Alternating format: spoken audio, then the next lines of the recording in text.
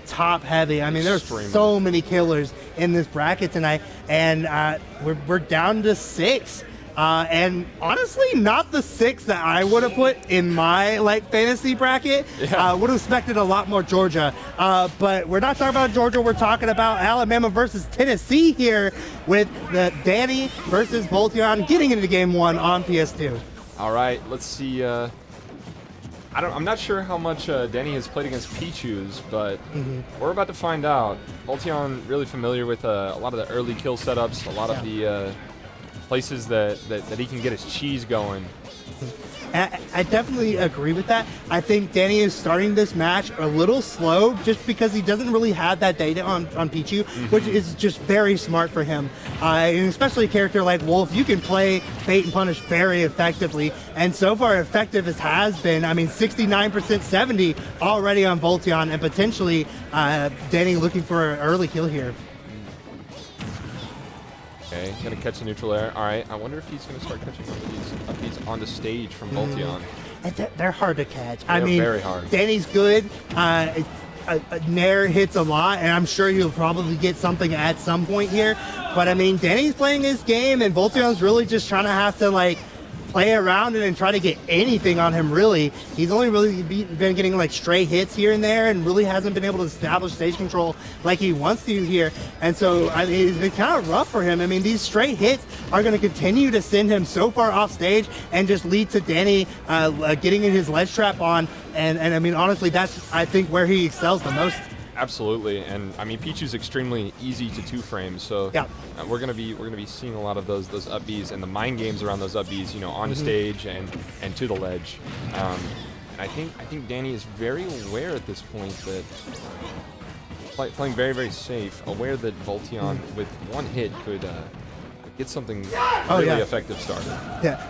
I just heard it pop up. That was from Melee, yeah. That was Melee?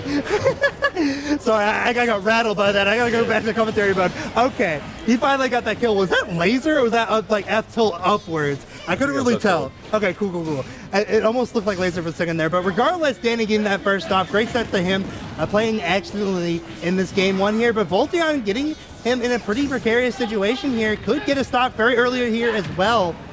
Okay. Ledge situations. Oh. Not quite gonna get it. Gonna get stuck at the ledge by himself now. That was a really good attempt there from Volteon. I like him going deep there, but Dany being able to just barely stall his recovery out so he didn't get hit with that back air. And again, Didn't Wonders getting a lot of extra credit, as they say, on this second stock. And honestly, that kind of extra credit is going to be really good against Pichu. It might be a little bit more. Honestly, it might be a whole nother stock here the way it's looking. Dany just playing out of his mind in neutral right now, and Volteon has been struggling to get around it. Ooh. Oh, nice fair. Coming off the ledge, going to take that first stock. One of the things that I think is so hard about this matchup for Pichu, man, all right, firing right back. One of the things that I think is so hard for Pichu in this matchup is the fact that Wolf, unless he's getting fair bear or something like that, he's not really going to be going absolutely crazy on the early kills. Yeah. Just going to play the game, get the F tilt or the Nair at high percent to get the kill. And Pichu does self damage. Oh my god! Oh, what a call out there from Volteon! Killing Dany at 70 and all of a sudden eating this game right back up here. Oh, wow. What a read there from Volteon. Uh-oh. Yeah, I got scared too. The jab slot setup, I was like, woo! Volteon starting to come alive here, but that side B gonna reset neutral. Who goes for that? That was insane. Dany's just a different breed of Wolf here. Oh, that tomahawk was so good. That was actually a dirty tomahawk there. Oh, interesting. Okay. Oh, yep. And the economy snake up tilt going to seal the game for Dany. Absolutely. I mean, it's not even economy. This is just really short. It's like short snake up tilt. That's it. Let's take a look at this. Incredible. Yeah. This is the call out here on the up tilt. Ooh. And that was such a great trap there from Dany, right? Just trying to throw out a hitbox there just in case to check Volteon trying to just go back to the ground, but then always ready for him to just be able to jump on that top platform there. And so really just kind of almost like not even an It's not option selection, but it felt like it. Yeah. Just the way he played that on Volteon and Volteon getting caught. I think one of the things that was really cool is that his back was actually facing Volteon when he was coming off of that platform, so he did the turnaround up tilt and kind of lulled Volteon into a false sense of security. And now we're going kind of city, it looks like. Interesting pick. Both characters are definitely going to be able to kill off the sides a lot here. But, you know, Volteon was going to die anyways, the early stuff, because, I mean, like, he's Pichu. Yeah. you can die really easily to a lot of Wolf moves here. So, you know, might as well fix that extra cheese here, get those early kills. I mean, he killed with that forward smash at 50 last game. He can probably kill at like 40 this game, or who knows what percent. So, I can definitely see this pick for Yeah. The main money to be made on this stage is going to be where each character threatens the other's recovery, and I hope we get to see some of that. But Volteon barely missing the extended shield grab. You know, Pichus do this thing where they run up and then they like roll. It's roll cancel shield grab. That's what it is. Extremely long shield, grab range. I mean, it's really great for him to be able to extend his range in this matchup. Especially, again, like I said, disjoint. Tech chase. The tech chase forward tilt. Yeah. That's the forward tilt we were talking about, you know, like that's just going to be one of the things that we see killing Pichu consistently because it's so hard to deal with. Yeah. Like, this stage is going to be going way earlier here. I mean, Volteon's got an F tilt of his own here, and can actually use it pretty well on this stage. But, I mean, it's not the fact that it's Dany's F tilt here. Recall from the back there, going to put Dany in a little spot. Okay. Not going to get the F smash this time. Go back to neutral. I'm legit impressed on, like, how Dany has been playing, like he's getting off the ledge here. He really hasn't been caught at all by Volteon's ledge traps, and he's been getting back to stage and establishing stage control like very, I don't want to say easily, but very effectively. And so it's been really hard for Volteon to even find the kill on him, because, I mean, you're going to need that ledge trap to find this kill in this game. Yeah. Hey man, everybody's willing to punish Wolf side B until it's in bracket. True. Yeah, you're like always scared of Wolf side B. It's like terrifying. Oh, that up B? Dany looking to catch some of these like ledge options with up B. That was super smart. He would have caught roll and neutral get up, but Volteon being super smart, staying with the timing mix-up, excuse me. I want to say neutral. I mean, Dany Volteon finally able to get that kill there, but I want to say like Dany and neutral have just been so good at like avoiding getting cheesed by this Thunder Jolt here. Yeah. He's been playing around it really well, and it's been helping him a lot because I mean that is a lot of feature neutral in general. As I say that though, Volteon going on a little bit of a tear there, 47% on the Wolf here, and again Volteon going back to just trying to space out with these Thunder Jolts and really just trying to not get hit once, because that could be death by almost any stray move here. Yeah, exactly. I think one of the things that is really cool to note as well about Pichu is that when a Pichu player, or Volteon in this instance, gets to a high percent, a lot of times they're going to be way more willing to just shoot T-Jolts willy-nilly. So I mean, at that point, it doesn't matter, right? Like, you're going to die anyway, so you might as well play it as late as possible. Yo, I mean, this has been the Dany show for these matches every single time, and then Volteon gets the nuttiest read and just evens it back up. That is incredible. What a call out. Oh, lightning loops. Gonna get a crisp 48. Okay. Dany gonna be able to respond with a nair to forward tilt. You guys really just trying to. These guys are trying to just trade blows now. Oh yeah. I mean, that kind of action is definitely more favorable for Dany here. I mean, obviously the difference in weight, difference in percents that these characters are going to die at. Volteon. Living. Okay, ledge trap. Oh my, reads the roll. Okay. Fantastic read. Dany has been playing the neutral better. However, Volteon is getting these callouts. Oh, and they are saving him in this game. What a kill there! That was such a good read too. A lot of players, and you know, even top players not included, I love to escape to those platforms so they just don't have to deal with that ledge, right? Absolutely. Oh, look at Volteon. I saw that grin. Did you see that grin? Yeah. He smiled just a little bit. Oh, He was popping off for himself there. But a lot of players love to go to that platform, and so being able to be ready to call that out and almost not effectively out of nowhere, catching Dany off guard, was just excellent awareness there from Volteon. Definitely an insane presence of mind to be able to get something like that. And Volteon definitely looking more comfortable. I know that he has plenty of experience against Wolf, you know, with Murph. And Murph's Wolf is nothing shabby. Oh, wow. Not quite going to be enough to take it, but Volteon showing no signs of letting up whatsoever.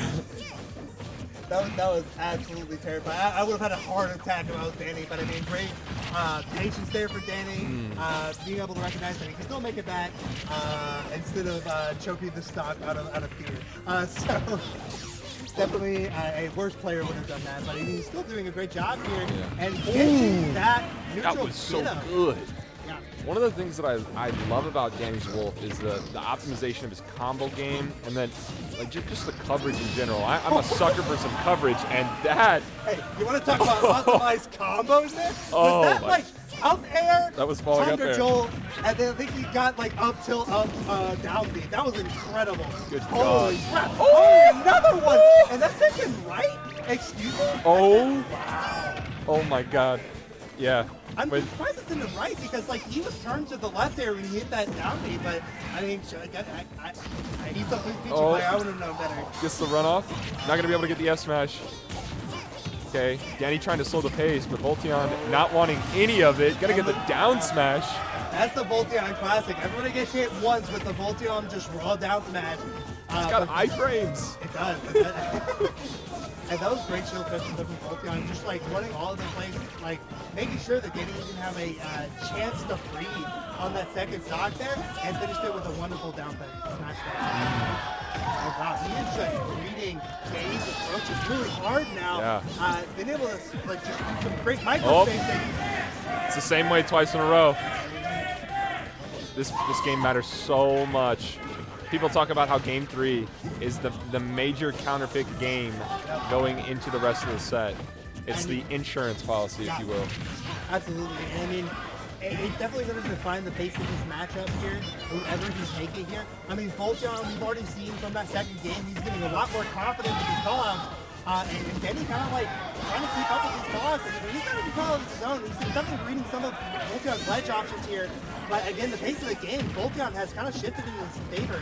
And making it really hard for Dany to breathe. Oh, no Raw Thunder. Not going to be able to get it. Dany is fighting for his right now. It's, you got to see, he's spending those frantic nair. Yeah, frantic nair. Hey, if you spend your good move, you spend your good move to try to get it out, you know? 100%. Wow. Oh, Dany almost had that call out. Okay. That's bad. Oh, this is tense. Oh, wow. Wait, in the down block, into the finish, Volteon! 2-1 up on Dany. Wow. My goodness. That was like one of the first like T-jolts that I've seen him hit on Dany, like on stage.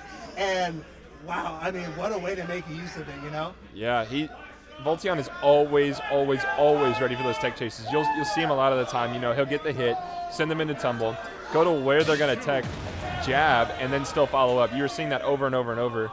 And Dany a lot of times wasn't either respecting that, you know, Volteon coming in with an option afterwards, or just getting caught shielding. Volteon was getting so many grabs. And that might just be the matchup inexperience, right? Yeah. I mean, maybe he wasn't ready for the fact that like T-Jolt would send him into a tumble situation, and just not ready for the tech. And to be fair, that was a hard tech to hit. I mean, it sends you like basically on the ground. So I definitely don't blame him for missing that tech. But speaking of missed techs here, that's going to be a little bit dangerous. Wow, what a see! Oh my goodness. God. Oh my goodness. Cody stood up. Yeah. That was Okay. the craziest loop I've ever seen. If he finished that off with that thunder, I would have left. It's like, headset off. Cody does the talking in this matchup here. Let the game talk. Yeah, let the game talk, man. That was crazy. I'm really interested to see how Dany is going to adapt to this faster, you know, like non-reactive style of play that Volteon is kind of imposing on him, and if he'll be able to slow it down. So that side B was definitely a down B. Oh, for sure. I saw him do that earlier against Mirage, where like it was like the end of like one of the games, and he went for down B against side B, so it's up on the side of the stage.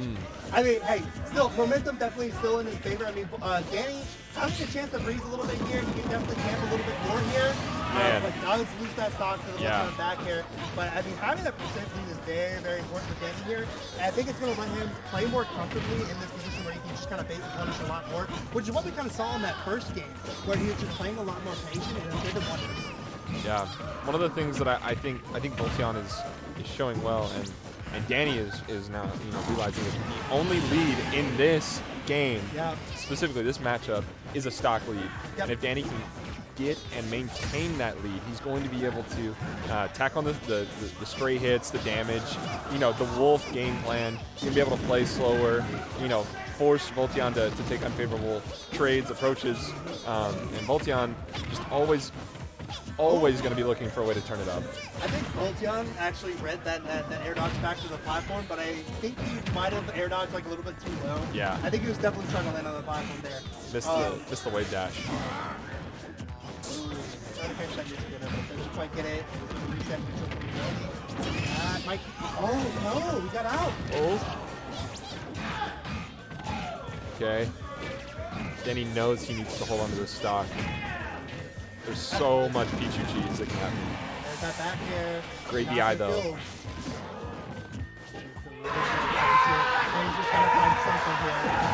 Wow. The last hit of back air, and all of a sudden, 70% on Volteon here. Again, he's got to be terrified. He's still got to play pretty slow here, but if he can get one good combo, even just like a cheese moment here on Wolf recovering here, that could be the end of the set here. So, I mean, Dany's still having to try to define the pace of the game here and try to slow this down if he wants to try to take this to game 5.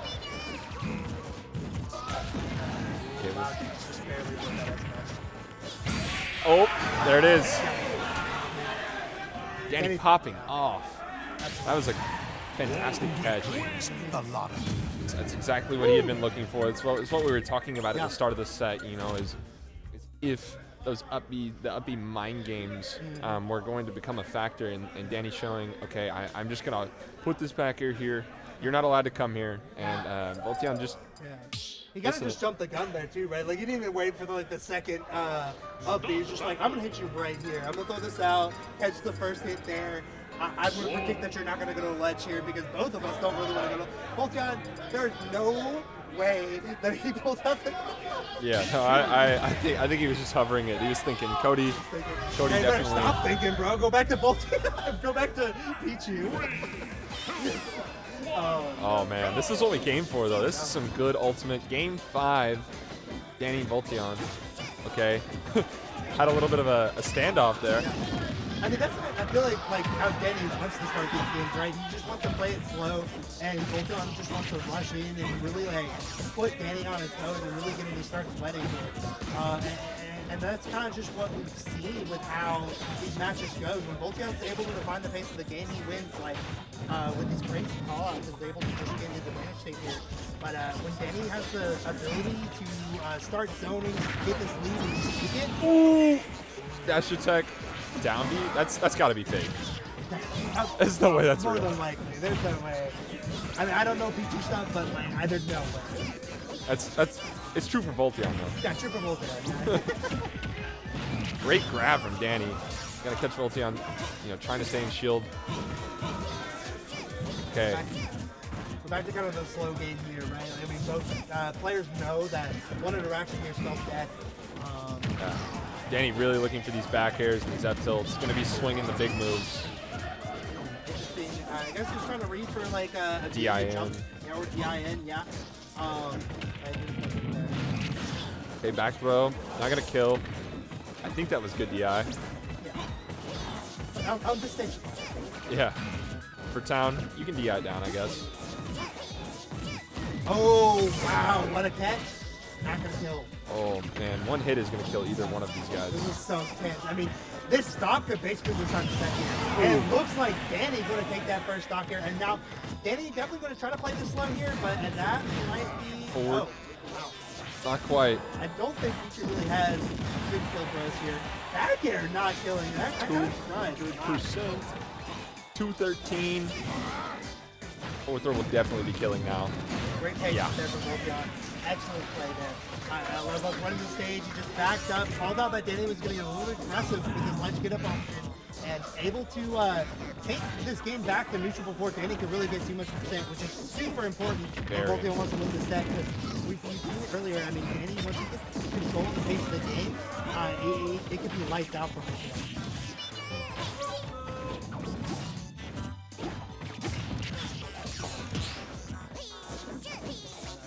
I'm just kind of watching. Yeah, I'm trying to think of something to say, but I'm just in awe at how well these guys are playing and how you can touch the tension of neutral with like a nice. Ooh! And a missed tag. That what was a hurt there. At the ledge, there's not much you can do about that besides get up attack. That covers all the roll options. But Volteon, put him on stage. We're gonna see one of those emphatic equalizers. Oh no. Okay. If I had pineapple and I would have tried. That would be the saddest way to end this set. Ooh. I do want to say Volteon's been playing this ledge game a lot better. We've seen in past games, Dany has been able to get off ledge fairly easily. But Volteon, that was a really long ledge trap there from Volteon earlier. I mean, now Dany, of course, got him on the ropes here, which is amazing for playing neutral. Yeah. But stock lead, like we were talking about, just allows him to field the approaches much easier. And that F tilt is going to seal it. Dany popping off. That was a great set. These guys. So much fun. These players have a bunch of respect for each other. I think both players played it fantastically. Just Dany able to get that stock lead and able to clutch it out there on that game 5. And here's the kill that ended the set here. Great ledge trapping there from Dany. Just waits for the roll in. Spaces itself beautifully here. I believe that forward tilt might have caught neutral good up as well. So really just trying to cover as many options.